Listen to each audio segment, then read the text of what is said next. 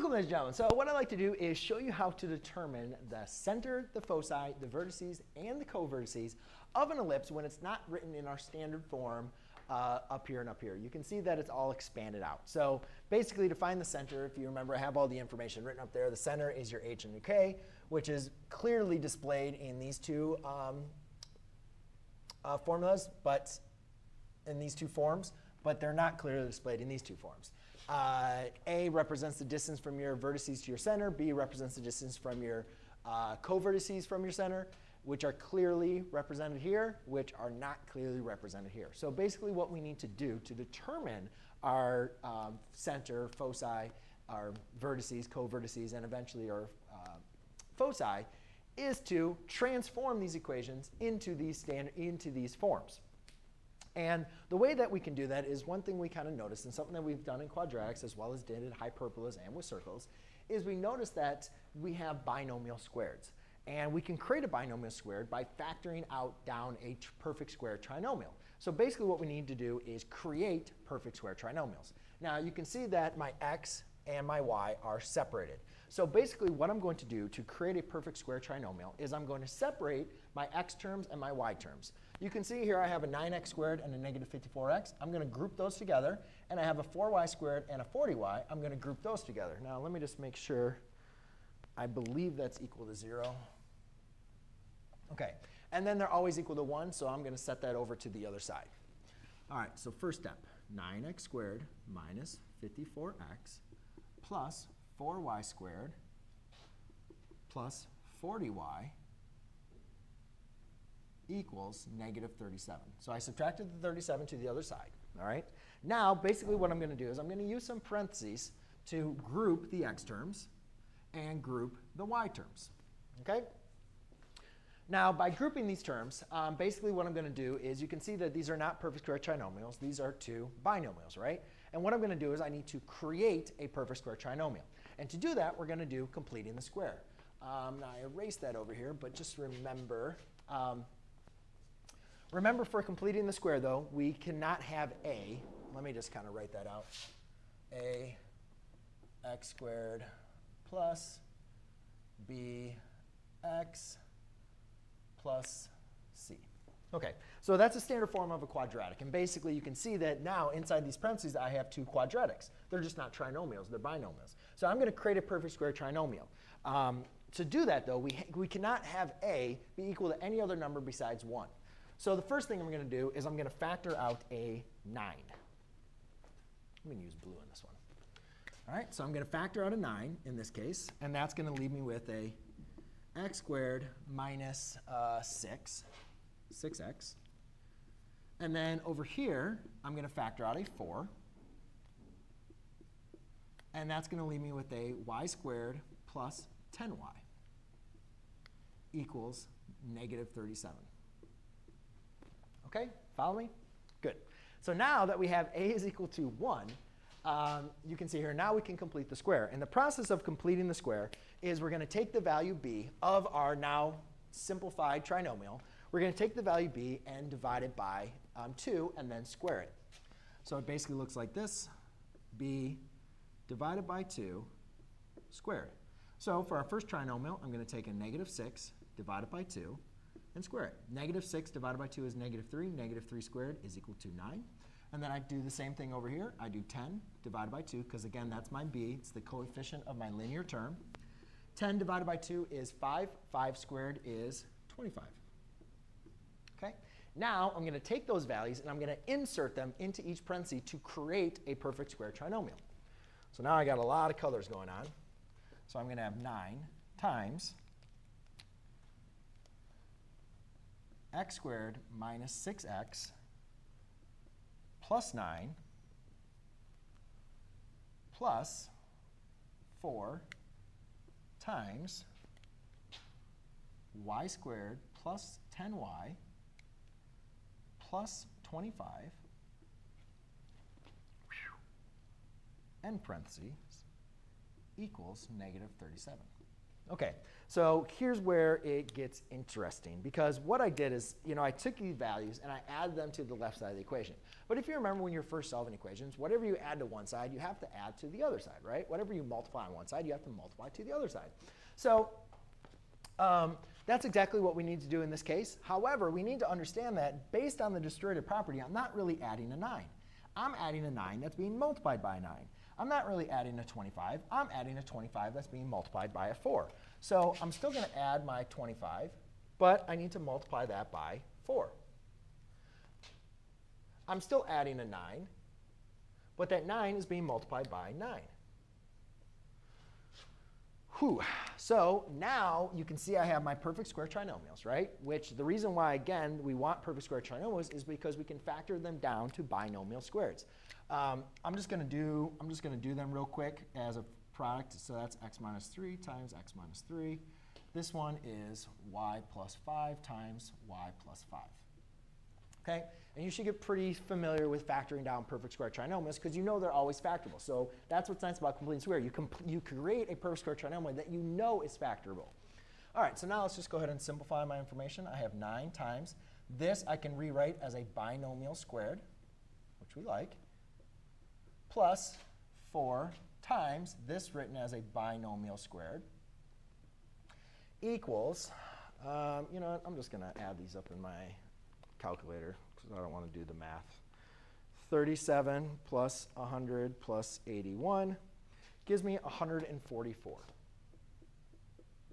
All right, now, it looks pretty close, right? I at least created my binomial squared, but I still don't have the values for a and for b.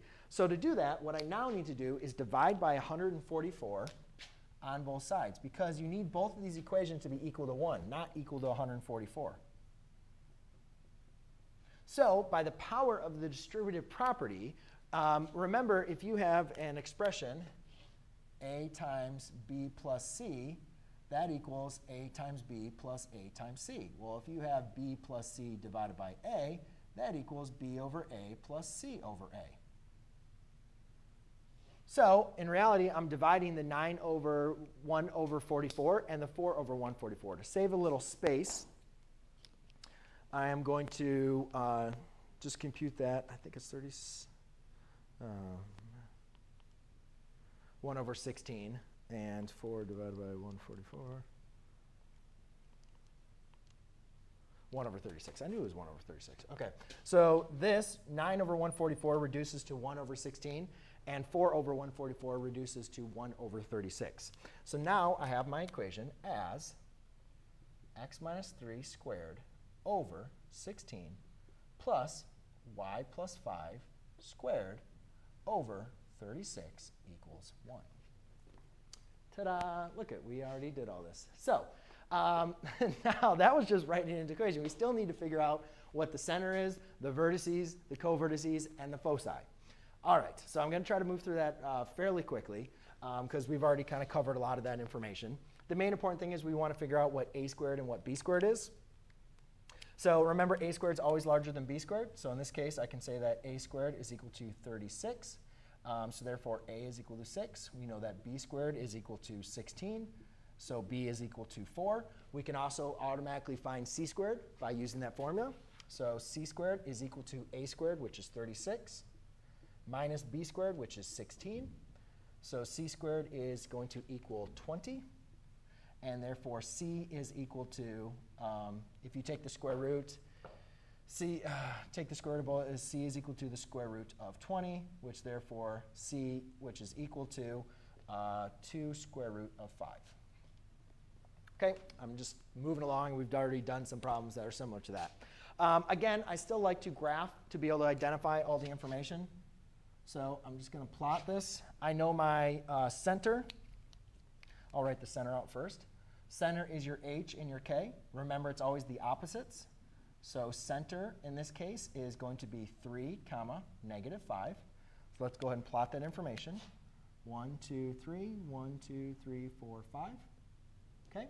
We know that since a squared is under my y, I know I'm going to have a vertical major axis. So it's going to go like this. So that means my vertices are going to be going up and down, right? My major axis is vertical. Okay, so that's very important because here's my center. Now that I know what the value of A is, which is 6, that means my vertices are going to be going up and down from that. And actually, you know what? Let me actually just write it like this. So vertices, without even actually looking at the graph, let's kind of move forward with this. My vertices are going to be going up and down from my center. So basically, the x-coordinate remains the same, but the y-coordinate is now -5 plus or minus 6. Right? Well, I can simplify that to 3, 1 and 3, -11. My foci are also lying on the major axis. So that's going to again go being up and down from my center. So I'm going to plus or minus that from the y-coordinate. So my foci, the x-coordinate remains unchanged. C is going to be 2 square root of 5. Oops. Sorry. So that's -5 plus or minus 2 square root of 5. Well, I can't simplify that. I can't combine those like I did for vertices. So I'm going to leave it as is. And then lastly, I have my co-vertices. Co-vertices are now going to be left and right because they're going to be going left and right on my minor axis. So therefore, I'm going to be plus or minusing from the x-coordinate of the center. And that's going to be at 4. So it's basically going to look like this, 3 plus or minus 4, comma, -5 as the y-coordinate remains unchanged. So therefore, those 2 points can be 7, -5, and -1, -5. And again, my recommendation, like I did in previous problems, would be to plot that out so you can visualize it. I just don't have enough time because you can see how much time that took for me to do this one problem, and I still have another one to do. So let's go and do this again. You can also stop, try it on your own, and then come back. I'm just going to work through this one a little bit quicker. I'm not explaining as much of the steps in detail, but I'm going to follow basically the exact same process I did over here. The first step is to group my x's and to group my y's. And then get the variable over to the other side. I am going to factor out my a in both cases. So I have perfect square trinomials. I'm sorry, so I have a trinomial where a is equal to 1. This one already has a equals 1, so that's perfect. OK, now I'm going to complete the square. So I'm going to take my new b and divide it by 2, and then square it. 6 divided by 2 is 3. 3 squared is equal to 9. So -2 divided by 2 is -1. -1 squared is equal to 1. Now I'm going to take those values, add them into the parentheses.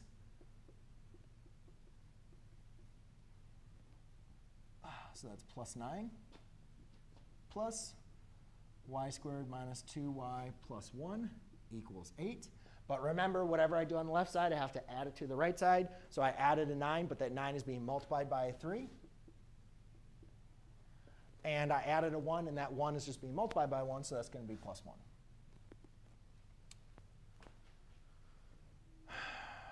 OK, so now I can factor this down. This as a perfect square trinomial is going to be x plus 3 squared. Plus this as a perfect square trinomial is going to be y minus 1 squared. And then 3 times 9 is 27, plus 1 is 28, plus 8 is going to be 36. OK. Now I'll go ahead and divide by 36. And basically just applying the distributive property immediately, rather than rewrite it like this, I'll just distribute it automatically. 3 divided by 36 is going to be 12. So I have x plus 3 squared equals 12, plus y minus 1 squared over. What? I thought I did that. Did I write those down wrong?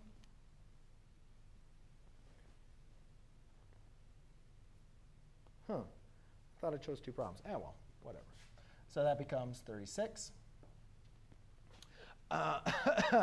Again, what you can see is my variable 36, my a squared, that's equal to 1.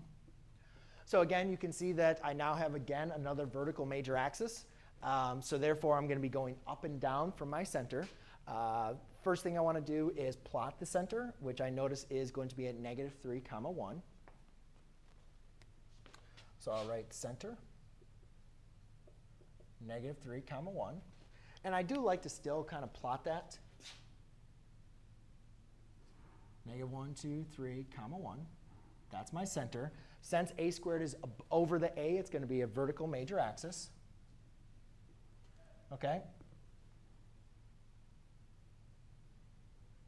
And then I'm going to have a horizontal minor axis.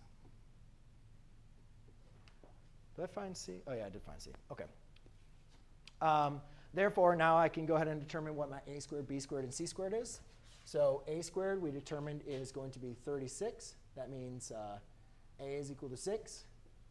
B squared is equal to 12. Therefore, b is equal to the square root of 12, which, again, if you simplify that, is going to be 2 radical 3. Right at the end. And then I have c squared is going to equal to 36 minus 12. C squared is equal to 34. That's going to be 24. Which, again, if you take the square roots, c equals the square root of 24. Then you just want to see which square numbers divide into it. I'll break it down since I didn't do that one. So that becomes 4 times 6, which equals to 2 radical 6. Okay, so we have 2 radicals in this problem. Not so much fun, but we can do it. Actually, it makes it much easier to graph it. So now, or not to graph it, but to label the vertices and everything else. So vertices. That's going to be a, right? And again, that's going up and down. So we're going to add the value of a up and down. I don't know where the vertices are. They're like somewhere in here, right?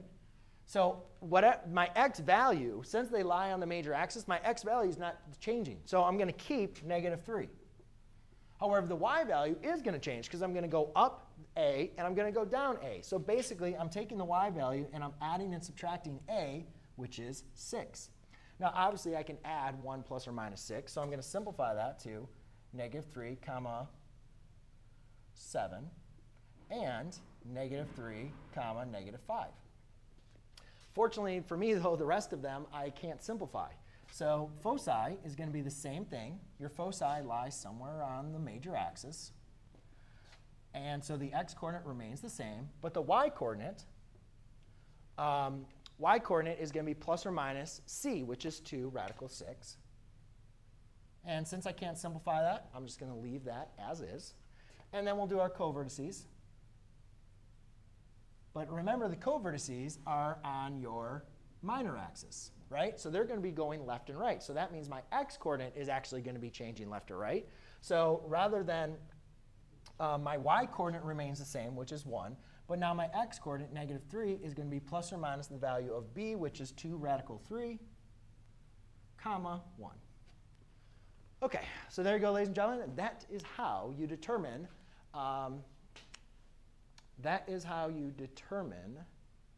the center, the vertices, the co-vertices, and the foci of an ellipse by completing the square. Thanks.